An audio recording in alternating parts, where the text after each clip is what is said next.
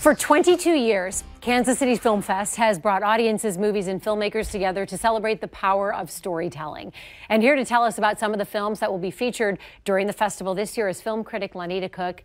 So many movies, so little time. So many movies, so little time. This festival is such a unique Kansas City experience, and we're real trailblazers with this. I agree. It has been around for 22 years, and they bring some of the best movies from around the world to the festival, and it's a really great time to engage with your local professional film industry. One of the movies I want to ask you about is called Dragtivists. Dragtivists, yes. What's that about? It is a short documentary about students who perform drag, but they also use that identity as a way to engage with culture and community and to champion the rights of all people. And short documentary, like half hour?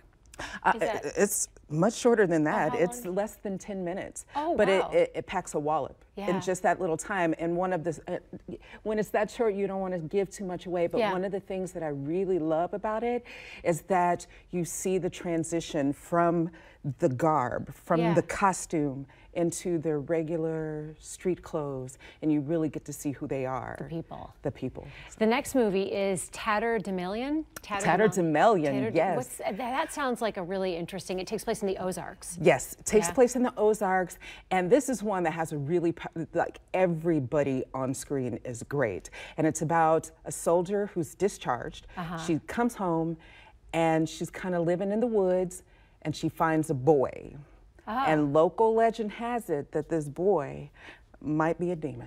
Really? Oh, yeah. Okay, wow. So you do like it? Is it creepy? Is it suspenseful? What's the scoop? I think they did a really great job building that I gotta know what's going on. Yeah, feeling. that sounds good. I loved it. The next movie we're going to talk about is called In the Gray Place. In This Gray Place. Does the whole movie take place in a rest stop bathroom? Yes. Now there are some scenes that are flashbacks so that you can really understand how we got to this point. But the bulk of the movie is really centered in this, and it's very intense. It's about a petty criminal who's in trouble. He's made a mistake, and the cops are on his trail, and so your heart is beating for him. Is he going to get out of this alive? What's going to happen? But what I love about this movie is it's as concerned with poetry as it is with plot. Ooh. Yeah, it's beautiful visually. It's stunning. It has to be creative to shoot all that stuff in one main place. I think the writing is impressive. The acting is on point. I think this is a really good one. Now,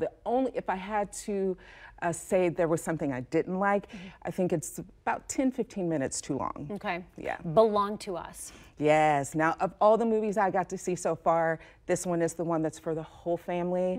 It's about a family having some issues in their dynamics, and they find a dog who was what do they call it when you fight dogs? Dog fighting? Yeah. And he kind of escaped from that situation and then comes into this family. In the Wake of Ire sounds pretty disturbing. Yes. It's about a guy who reunites with his estranged daughter, but he doesn't tell her. Yes. He's her father, and she falls for him. Yes. And I will say, when I went into this one, I'm like, what kind of premise is that? Yeah. But it was handled very well. And this one, Whitney Morgan Cox plays the daughter.